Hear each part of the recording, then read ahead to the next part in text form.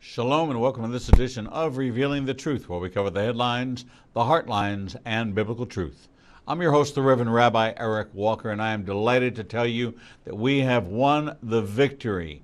If you know about the publishing business, you know that there are battles that take place, and the copyright has been returned to me, and we have now republished the Codist, the mystery behind Aaron's robe, and the secret weapon of Satan weaponizing DNA to try to take out the Jewish people. It's an amazing story, depth of truth, research in Israel, research in Washington with the NSA, the CIA, the FBI, with Mossad, with great scientists who have supported the concept, the theory, and yet it is a biblical thriller that you cannot put down.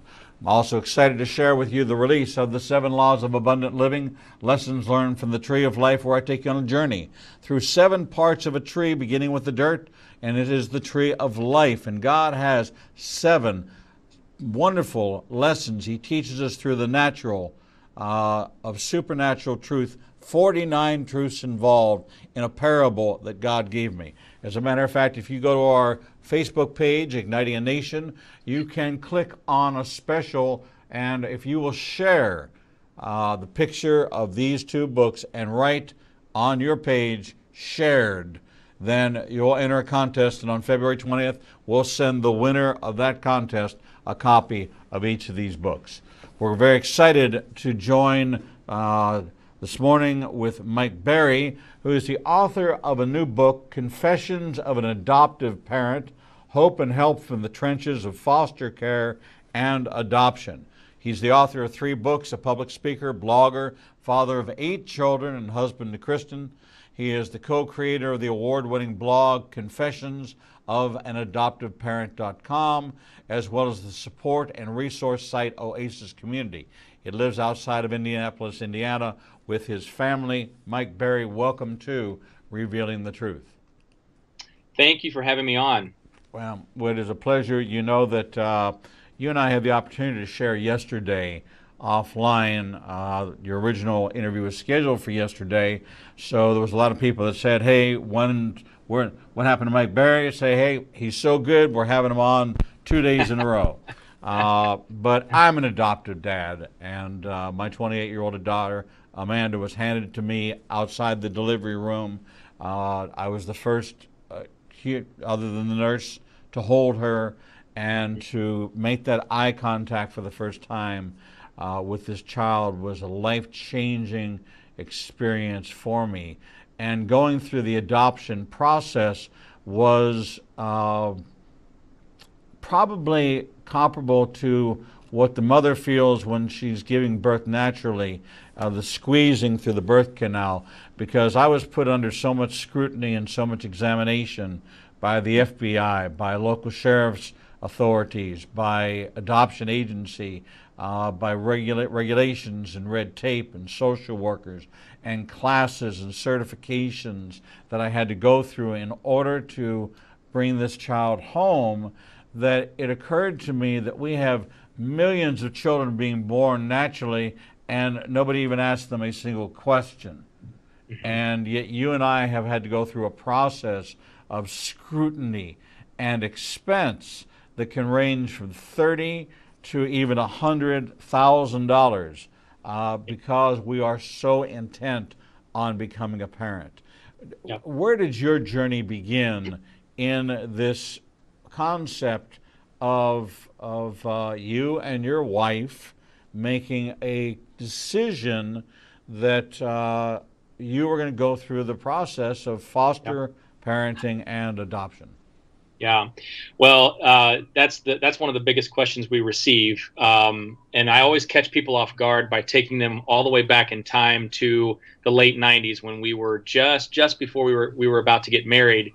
We were sitting on our college campus one really cold winter night, and Kristen looked at me and said, "I think we should adopt all of our kids." And I immediately resisted that idea, which always catches people off guard because I've co-founded a global platform that advocates for foster care and adoption. Right. So that always catches people off guard. But going all the way back then, when she said that, even though I resisted, that was kind of the beginning of God beginning to work on my heart in ways that I didn't even know, and shape me and mold me. And the fairly long story short there is that my heart did change. And in April 2002, we welcomed our firstborn daughter, through private adoption here in Indianapolis, Indiana, where we're from. And 2 years after that, we began the foster care journey. And I can identify with you the how excruciating it was. Mine was a little different because I didn't grow up in a family that had anything to do with adoption. Everybody in the Berry family came in to the world the old-fashioned way, biological. Kristen, on the other hand, grew up with adoption and foster care as the story and the background of their lives. Her grandfather grew up in the foster care system and actually aged out, and then her youngest brother was adopted from Bulgaria in the early 90s. So this was already a storyline in her life, but it wasn't for me. And that's, so I often tell people I didn't resist because I didn't like adoption. I just didn't understand it. I didn't understand, like most of the world didn't understand, what it was all about. And really, I would say now how beautiful adoption is. So we began our adoption story at odds, which thankfully I would say this, that I was led out of my selfishness, because it really was selfishness on my part. I didn't think about anybody outside of me. And we began that journey in 2002, and we've never looked back. And today I stand on the other, many years, almost 16 years later, grateful, deeply grateful. So here you are with a ministry and a vision that's birthed out of violent agreement. Really good way to put it. I like that. Maybe the spiritual violence, not physical right, violence, not physical violence, but spiritual violent agreement. Yeah. We ultimately got there, but here's Mike kicking and screaming all the way through his agreement. Very true. Your story is interesting because you've also adopted she was 24 when you. Our oldest daughter was 24. 24 years old. And I want you to share the story about why. Why would you adopt a 24-year-old child? They weren't without a home. They weren't without a life. They had a life. And they had a name. Yeah. That's another question we get a lot. And with our oldest daughter, the really bold part of me would answer somebody who would ask me why. I would answer them with a why not. What's the reason? And that usually prompts a conversation that leads into a lot of myths around older adoptions. And when I say older adoptions, I mean like teenagers into young adults. There's a lot of myth around that, which we could do a whole separate segment on the myths surrounding adoption. But with our oldest daughter, that she was 24 years old, but we had known her since she was 15. When we first moved to Indiana, we came here as youth pastors in a small church in a suburban area, and we always had this draw to kids who I would say were on the fringe. Kristen and I, my wife Kristen and I, were both fringe kids. We were never the popular ones. We were never the sought out ones. We weren't the star athletes or the scholars that won full ride scholarships. It just wasn't us. We were always kind of in the background. When we met our oldest daughter, Rachel, that's who she was. She was the proverbial wallflower in this suburban church where kids came from a lot of affluency. That just wasn't her. And so we instantly had this connection with her. And she instantly connected to us. And really what we like to say is she adopted us before we adopted her. because she kind of chose us as her family and really just latched onto my wife in particular, who became her mentor, small group leader. And then when her biological mother passed away 1 week after her high school graduation, she moved in with us for the summer.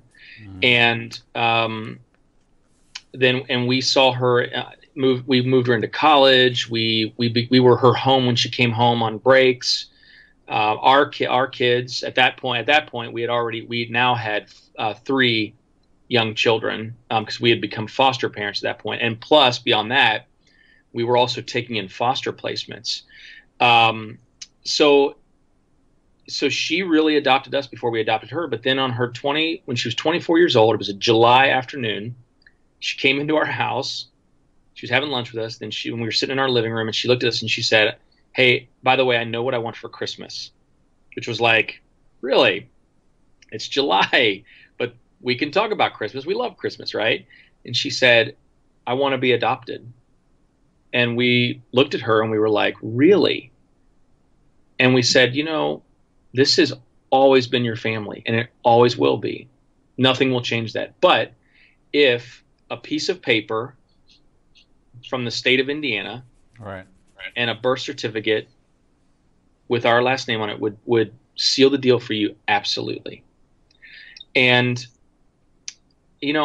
that's the reason why I answer the question of why with the question why not, because I think that we look at that like we often look at older children and we think that I don't think we verbalize that they're hopeless, or we think that they're hopeless cases, but I think we have this idea that 2 things, that they may be a troubled kid, but then second of all, that we may not have anything to offer.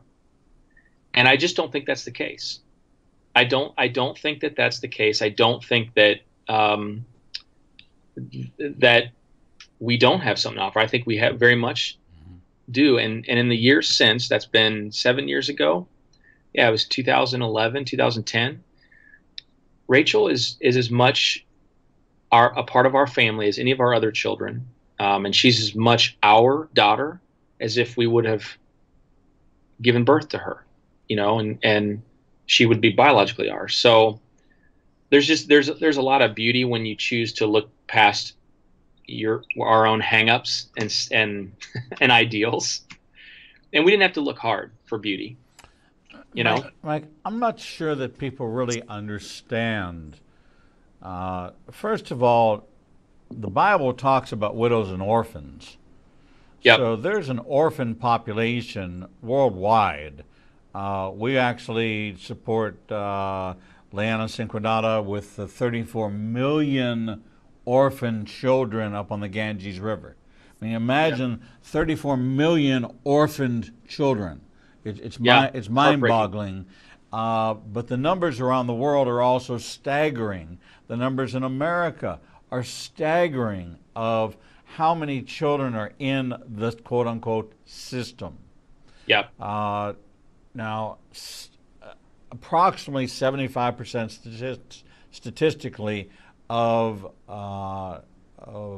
young teenagers and under who are in the system they're in the system because of parents' drug problems, parents' alcohol problems, and they bring in their own issues. Sometimes, oftentimes, about 75% on a literacy scale are sometimes slower or lower on the literacy scale because they don't have the home parent to get them through that process.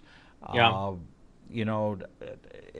There's so many understandings, misunderstandings. The news is filled with the horror stories of the foster parents who have taken advantage of the system and are bilking the system and taking money, and not even and the kids don't even live with them, or there is no such kid, and you hear about these kind of things. Unfortunately, we don't hear the great stories. We're not hearing we don't. Of a system, and we have a system that's unfortunately that's broken. It's antiquated. It's based on 1940s and 50s model. that has not been updated. Social services are overworked. And there is the advent of this new thing where children are calling the Department of Family and Children Services and Oh yeah. and turning their parents in or saying they want out. I grew up in 1950. I was born in '52. Inconceivable. If you got out of line, the local beat cop would grab you by the ear and Drag you home. and drag you home. All Yeah. right? And you knew him by name. He was Max the cop, and Mr. and Mrs. Walker. Eric's had it again, and and literally take you by the ear, throw you through the door, and go back on his beat. I mean, Yeah. we didn't have those problems that we were aware of, but we did. We knew that there were orphanages. We just didn't know anything about Right. the kids who were in the orphanage. There was just an orphanage down the road. Okay, help me understand, our audience understand this system. And you are both a foster and an adoptive parent, and they are not the same. One is one is a temporary that can become permanent. One is a temporary that is purposely temporary, and one is permanent for the purpose of permanency. Sure. So help navigate us, if you would, through the whole process or the systems. Yeah. Well, and I think you're exactly right. And I can just be. I'm a transparent person. Obviously, my business has the word confessions in it. My son, my oldest son, is in a residential treatment program now for extreme behavior. He suffers from fetal alcohol spectrum disorder, which is a common disorder that children through the foster care system and who have been adopted from traumatic places deal with. He's at a place that's still referred to as the state hospital, but 50 years ago, that was considered a mental hospital, right. A mental institute, right? And back in those days, it would kind of be like we threw the kids away and forgot about them. They're locked up. They're no longer our problem. Now that's advanced, but it's kind of taken on a whole. There was a stigma back then, but there's still a stigma today. And even with, you talk about the foster care system, we will turn on our television sets and we'll see a Law and Order Special Victims Unit episode or a Criminal Minds or whatever, and they use foster care and adoption as a headline. And it's even a punchline. One of my favorite movies is the first Avengers film back in 2012. But even then, there was a punchline where, where Samuel L. Jackson's character is talking to Thor and says, well, he's your brother. And Thor responds, well, he's adopted. And it's like, ha, ha, ha, we laugh. But that punchline sticks. So adoption and foster care have been this punchline, and it goes back to that misunderstanding. There's a misunderstanding, and there's also only what people see in Hollywood and what they see through headlines. So you have to look beyond that. You have to listen, press into the stories that people like me are telling. Right. Listen, this is hard. This is difficult because children who come from trauma, it manifests itself in difficult ways, but there's so much beauty. I look at my children and our journey is messy and imperfect, but I'm like, isn't that what life's all about? It's finding beauty. I mean, that's humanity, finding life, finding hope in the middle of the difficulties, the diamond in the rough, the beauty from ashes, right? That's what the Bible talks about. And that describes the foster adoptive journey. The difference in terms of you're talking about like the technical differences. We are former foster parents. Actually, we're no longer licensed foster parents. We ended our license a couple of years ago. But, I think that the difference obviously is when you're talking about adoption, you're talking about what you said a minute ago, permanency. I mean, this is the legally, permanently they become a part of your family. Foster care is temporary. In fact, we even tell people, if you go into this with a permanency mindset, you're going to be disappointed because that's not the point of foster care. Although it can turn into that, and certainly 6 out of our 8 adoptions did, even though we only entered one case or 2 cases that it was foster to adopt. The rest were not. But the mentality there is that you are a temporary home for a child who is eventually the plan to reunify or move back home. Not always the case. But I think the difference is we did both, but we didn't plan on doing both. We had adopted our firstborn daughter, Jayla, and then we were asked by a friend of a friend in our church, hey, listen, could you guys rush and get your foster care license because this person is going to have their children removed into the system. And so we rushed and got it done. And we crammed a 13-week process into like a 3-week process. But then again, something you said a little bit ago, you talked about the brokenness of the system and the inefficiency of the system. That's true. I haven't been to a state in this nation that hasn't dealt with the same issues: turnover in caseworkers, lack of funding. Sometimes the funding's not spent in the right way. Children who were supposed to be either reunified or moved into adoption after 6 to 8 months. It's been 4 years. And that, I think that happens because, again, we have this stigma that, well, this is somebody else's problem, and let's move it on to somebody else, and let's forget about it. And we as a country kind of forget about those kind of things. When it doesn't appeal to, what we want, the good old American dream, it doesn't make it into our wheelhouse of thought. And again, that I could go on and on about that and my personal beliefs about that. But I will say this: I think the conversation has been changing slowly but surely. It is. There's a couple of realities to adoption that I want to discuss with you. First of all, there's a real, true, bona fide adoptive child syndrome, if you will, of searching for an identity because of abandonment issues. If you're in an open adoption scenario and you believe, as I believe, that I would never lie to my daughter from the earliest time of understanding. She knew that she was adopted, but that I was her daddy. That she couldn't be taken away. And then when it came time for her to have the opportunity to meet her birth mother, she said, I don't really have any kind of need for that. It wasn't until she began to make plans for marriage that she decided that she actually wanted to have a face-to-face meeting with her birth mother. And it was very anticlimactic. It was very 10 minutes, and it's like, okay, I got the check in the box. I met you. I have a family. I have a mom. I have a dad. Yeah. They gave me a life, and all I want to do is thank you. Thank you, because now that I know you couldn't have given me anything that they gave me. Yep. You couldn't have been anything that they were to me. So I believe that God ordained this. But there are still times of identity.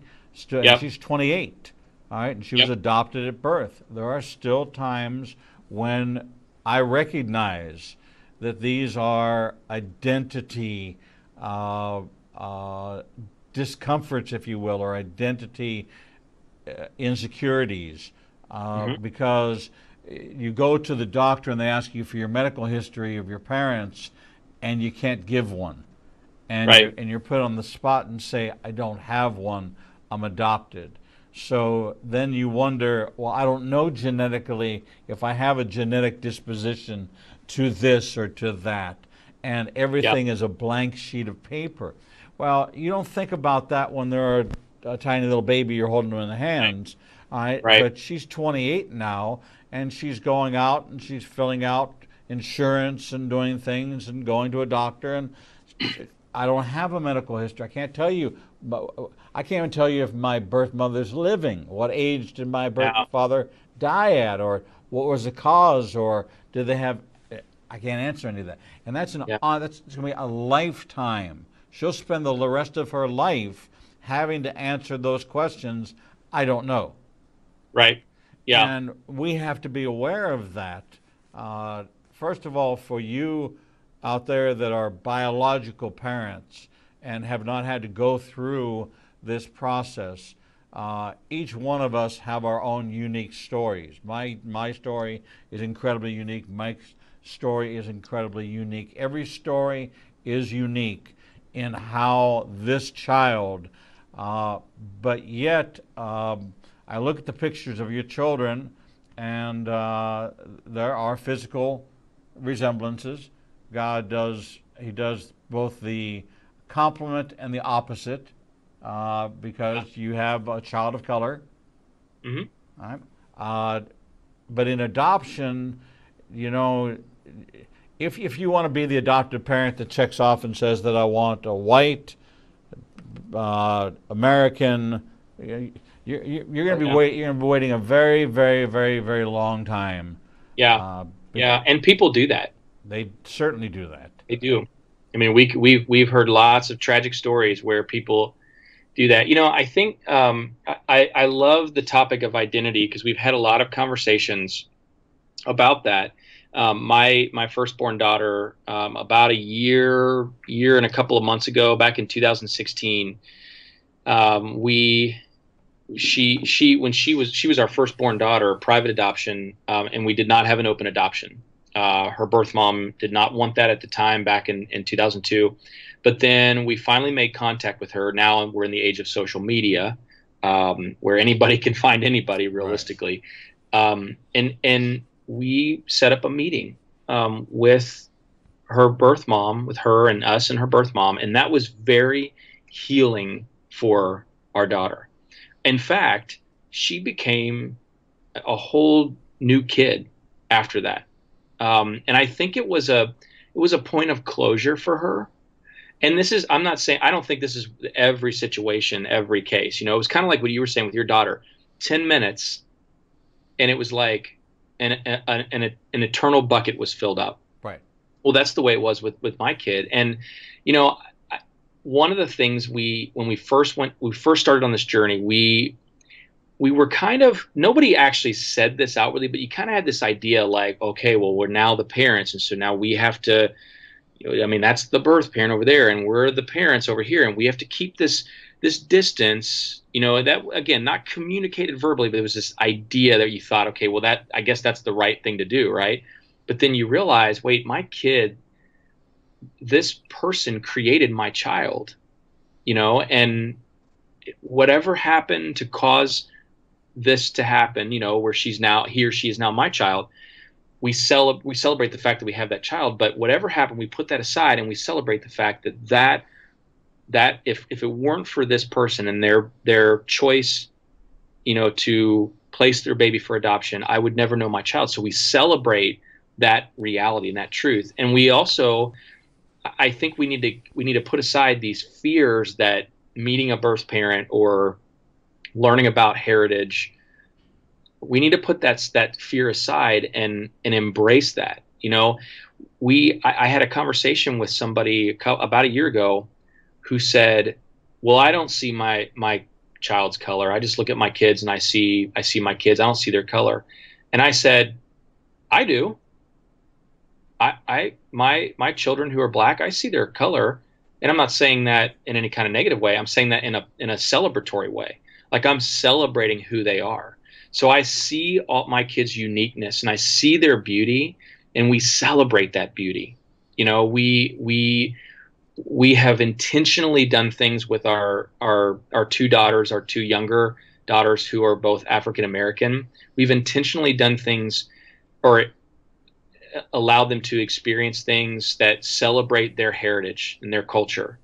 You know, my daughter goes to a school down in inner city Indianapolis that is it celebrates the arts, it's very diverse, and it's been an amazing experience, you know.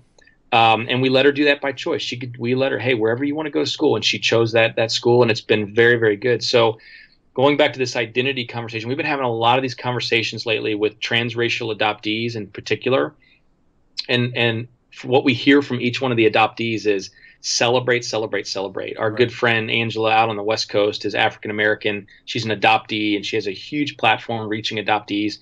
And when we asked her that very question, like, how do we help our kids celebrate or find their identity? She's like, celebrate who they are, celebrate where they've come from. In terms of heritage, not all of them have come from good places. Some of them, it was a traumatic past. So you have to be cautious there. But I think that, as much as we can, celebrating where our kids have come from and who they are, and not being afraid to connect with a birth parent or a birth family if it's safe and if it's healthy. Mike, imagine that every adopted child, whether it's verbalized or not, wants to know, why did my mother and father not want me? Mm-hmm. I don't care who you are and how you say, no, my child's so completely secure, they're so settled in, everything's so wonderful and so perfect. That child has entertained the thought that the reason why you're their parents is because somebody didn't want to be their mother or somebody didn't want to be their father. And they have struggled in silence with that question.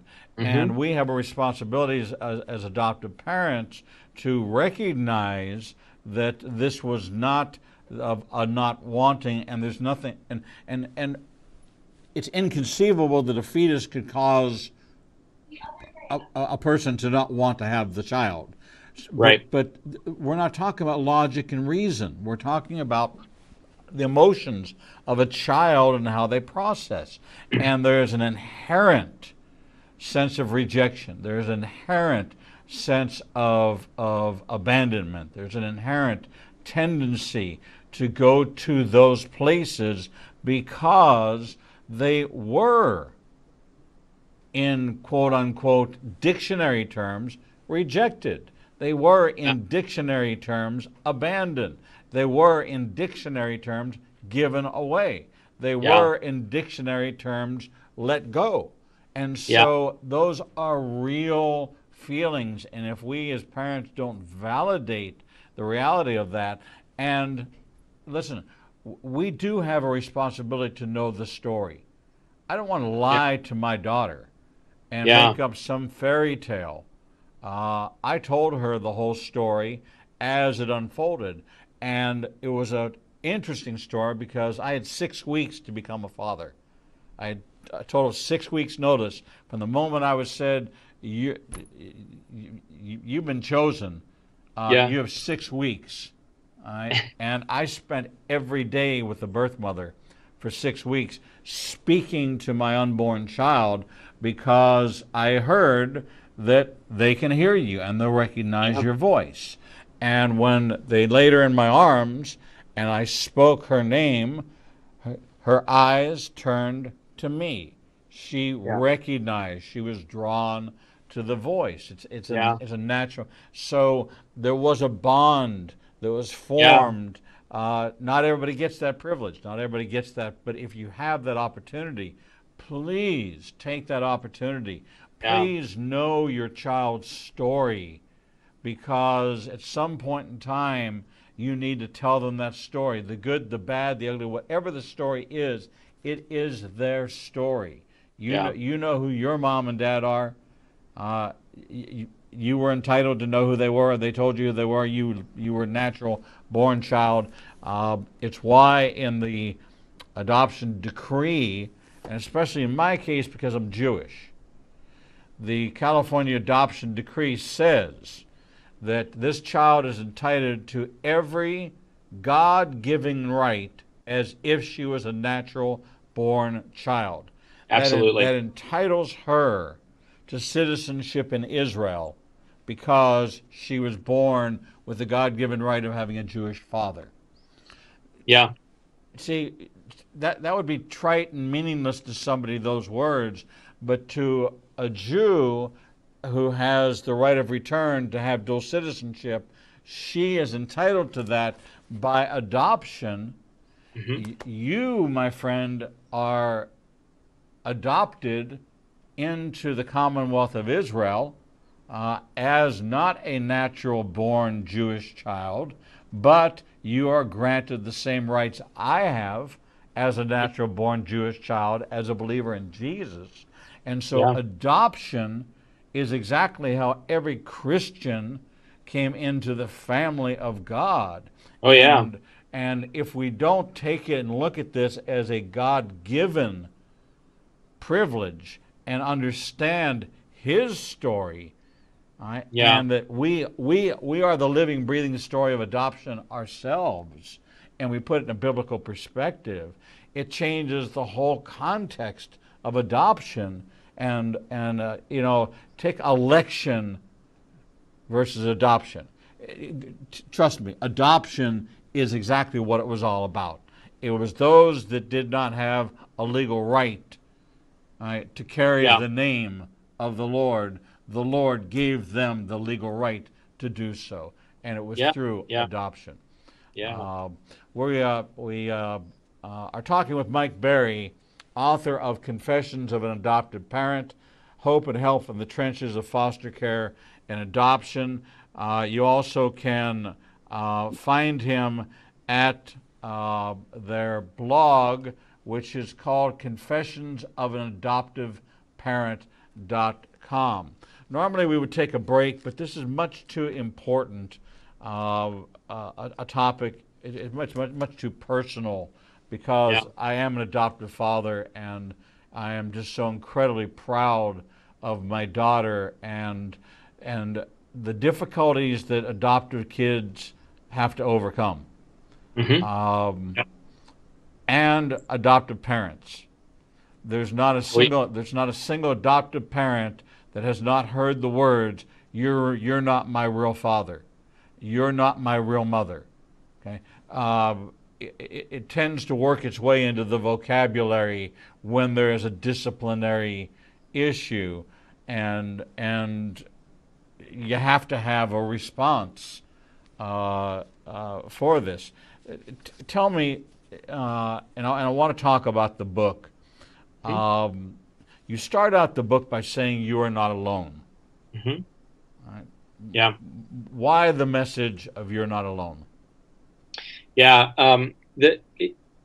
This, as you know, when you have brought children into your family from traumatic places, particularly in our situation, we adopted our children from foster care, and some of them have come from some pretty traumatic places: abuse, neglect, malnourishment, and then three of our children have been diagnosed with alcohol-related neurodevelopmental disorder, which is under the umbrella of fetal alcohol spectrum disorders. And that trauma and these disorders can bring about behaviors and, seasons even where it's very difficult. Like I mentioned earlier in the broadcast, our oldest son can't live at home, and that's not our choice. That was a choice that was made by the authorities, essentially. And the reason for that is that his behavior was dangerous. It would be easy to look at my kid and think, well, that's just a bad kid behaving badly, but it's not. He's not. He's a kid that's speaking and behaving out of his trauma. And while some of his behavior has been choice, he's chosen to do this or that, his brain has suffered permanent damage. So because we deal with that, it can lead to this place of feeling very isolated, because what we've dealt with some of our children in terms of behavior and emotions and, struggles, you can't just go to your next door neighbor, especially where I live in suburbia America. I mean, we live in poster child suburbia America here in central Indiana. I can't just go next door. I mean, I'm looking out my office window right now. I can't go over to those people's house over there and say, "Hey, it's great to meet you. I'm Mike. And oh, by the way, my son deals with this, and this," or, "Hey, could I just share with you what I'm going on?" Because they're going to look at you with this, "Wait, what?" This misunderstanding. And that leads to a place where of isolation, where you feel like, you know what, it's just easier if I don't have to be honest about what's going on. If I could just get into my garage, shut the garage door, hide out in my home, hunker down and weather the storm when my kid is raging or going through an emotional meltdown, which tends to happen, it'd just be easier if I hide away from the world. But hiding away from the world is degrading to our spirit and our souls, right? And I firmly believe the hope that I have is in Christ alone, right? But I think the way that Christ brings that hope is he brings other people in our lives, flesh and blood human beings, in this case, fellow foster adoptive parents, who get where I'm at, get what I'm going, they understand what I'm going through. There's nothing that I could share or confess that would shock them. And not only that, they love my kids and they love me no matter what I'm going through. And so I think that some of the most healing moments in our lives, whether you're a foster parent, adoptive parent, or just a traditional parent, or just a human being in general, some of the greatest healing moments in our lives are when we have been dealing with something, a struggle, an addiction, a sin, whatever you want to call it, struggling with something with our kids, and we look at another flesh and blood human being who says, you know what, I'm right there with you. You're not alone. I know exactly what you're going through. It doesn't solve our problems, but it gives us hope. It lets us know, okay, you know what? I don't have to live in isolation anymore. I don't have to hide away from the world. I can be who I am. I can celebrate who we are, knowing that there are other people who celebrate who we are. And I think that's how Jesus becomes the most real. In my life, Jesus conceptually, the concept of Jesus has become literal because another human being has demonstrated Jesus in flesh to me when I'm going through it, and that gives me hope. In your community, is this support group foster parents or foster adopted parents, is this a church? Is it separate from the church? Do you think the church has a role in providing for adoptive and foster parent small groups, and that there should be teachings and there should be resources and pastoral care? I minister in a women's recovery center. There are around 500 women and around 400 children, and all the 400 children all have fetal alcohol syndrome, all are crack babies, all are going through, all have needs, and their parents, their mothers have needs, their children have needs. And pastoral care of just helping them deal with life is essential. And this was the vision of a woman who went through it herself and wound up in an alternative sentencing program and built an entire ministry out of it. Actually bought an old hospital and turned it into this recovery center because it had all the rooms. It had everything they needed. It just had grown old, and they had built a new hospital, and so they took over the old hospital. Does the church have a role? Does the body of Christ, because unless I'm mistaken, I believe the word orphan and the word widow are used often together as being one of the highest priority communities of ministry that the body of Christ is called to serve. Yeah, the church has a role and a responsibility. The support community that we are a part of started in the church. Started when we moved to Indiana. We started working in that small church I was talking about earlier in the broadcast. And the two couples in particular that we spend all of our time with are also foster adoptive parents. Those relationships were born in that church. Now they grew outside of that, and eventually we all three couples moved on from that church. So that first part of your question, I think that we teach people that your support community can exist anywhere. Right. It can grow out of anywhere.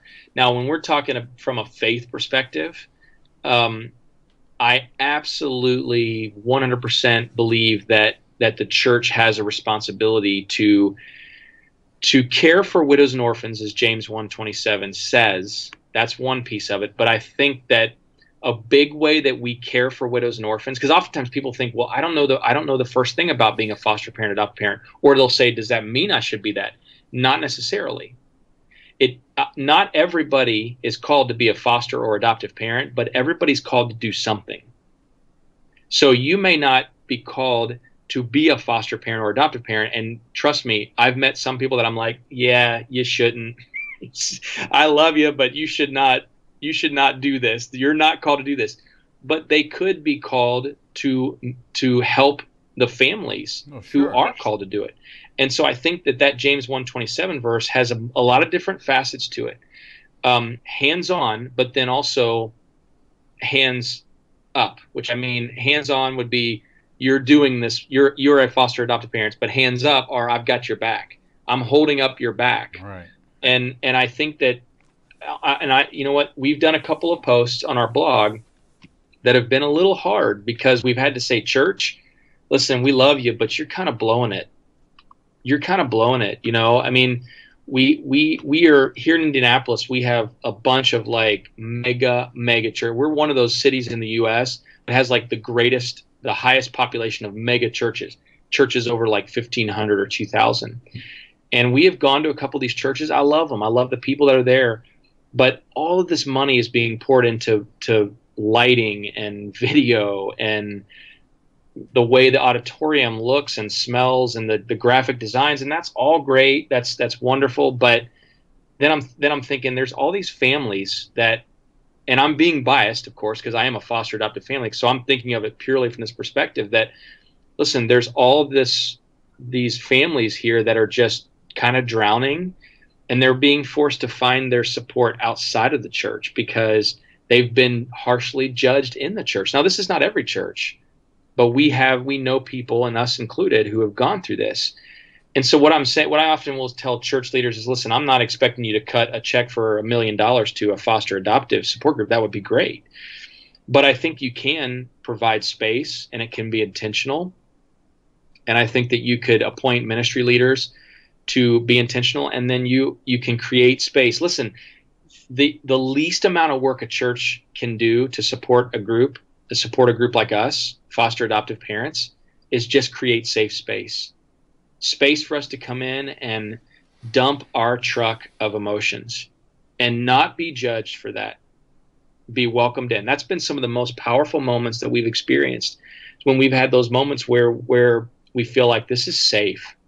Listen, this is safe for us to admit that this is really hard, and here's why it's really hard. You actually set the book up this way, and was very intentional.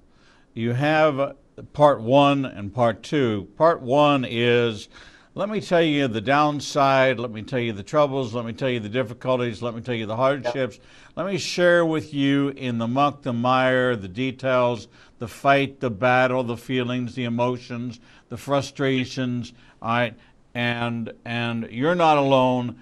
I've been there. You've been there. There's 2 people on this show right now talking. Both of us have been there. We've both been in the system. We've both dealt with the system. We've dealt with the social workers. We've dealt with social services, Department of Health and Children's Services, all the different agencies we have dealt with. We have taken the child to the pediatrician, all right, who has bruises. Okay, never laid a hand on my child. But because they know that they're a foster or they're adopted, they look with a jaundiced eye, and you're wondering, or your social worker pays a home visit that day, and your child the day before, one of your children smacked the other one with a wiffle ball bat, and there's a welt on their arm, and you don't want to put long sleeves on the child because you don't want to appear like you're covering up, but you don't want to put short sleeves on because you know the social worker is going to see it and ask you the question. And normal families don't have to deal with that decision-making matrix, and it is virtually it is whitewater rafting all the time. But then in part 2, the finding hope. And so you lay out the realities, and I thank you for that. because there needs to be a truth teller out there, and you're the truth teller. Okay? You've just called it like it is, transparently. Listen, here's some of the things you're going to go through. Wax up your surfboard because you're going on a ride, and it's going to be a ride where a big wave may take you out. But then you end it with hope. Yep. And our stories are stories of hope and the goodness and the graciousness of God. Even your son, who is in care, is getting the best possible care he can get based on his need. And his need is not his fault. His mother was an alcoholic, and she drank while she was pregnant. And she did damage to this child. And there's things he can control, and there's things he cannot control. And you cannot strap your child. You cannot bind their wrist to a bed at home, even if you know that that's what you need to do to keep that child from inflicting harm on themselves. As an adoptive foster parent, you may not do that. You cannot duct tape your child to a bed. Okay? Now, if they're using restraints in a facility that is a regulated facility and that's what they need, then you've done the right thing. And it's hopeful because they're not able to injure themselves. And under your care, they had the potential to injure themselves. Right? But there's so many beautiful adoptive stories, and they're not told enough. And I hope and I pray over this book right now, Lord, you would use this book to open up doors that more adopted children, more adoptive parents would be willing to step out and say, I'm an adoptive father. I made mistakes. I was an adoptive father and a single dad for 7 years. And, you know, putting my daughter's hair in a bun, we joke about the fact that I would take a hot dog bun and a rubber band, and I'd put her hair in between the two hot dog buns and put a rubber band and said, okay, fantastic story. There, I put your hair in a bun. Okay? That was my introduction to single parenting of a little girl. Now, there's I found it on Facebook, a picture on Facebook, and sent it to her. I said, this was me, wasn't it? And she said, it absolutely was you. She told me the story that the first time I took her to go buy a bathing suit. All right? I asked the question, do you have anything in a turtleneck? I was so overly protective of my little girl showing off her little girl body that I literally asked the question, where can I find the turtleneck bathing suits? I want like an 1930s version swimsuit. Exactly. Right. But now she and I can tell these stories, and they are hilarious. About the mall battles. Oh my goodness! Me and her in the mall was a battle. Facebook had just come alive in her youth. It was a battle, a battle royale. These are real stories of encouragement. And she now runs a chemical company. 28 years old. She's a general manager of a chemical company. Obviously, I must have done something in that process of ineptitude to do that. There's some great, wonderful stories.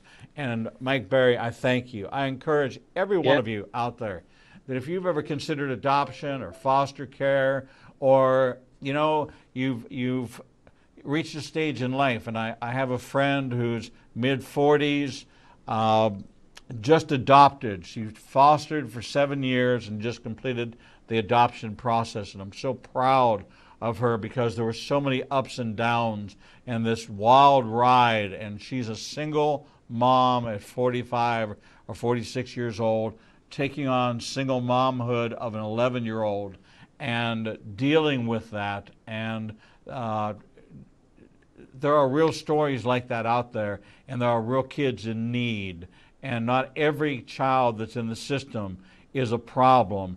And listen, when you go to your OBGYN, They don't tell you you're going to give birth to a perfect baby that's going to be perfectly developed and never have. You go into it with the unknown. I don't understand why we're so specific about adoption. It's the same blind ride that you have to take in natural childbirth.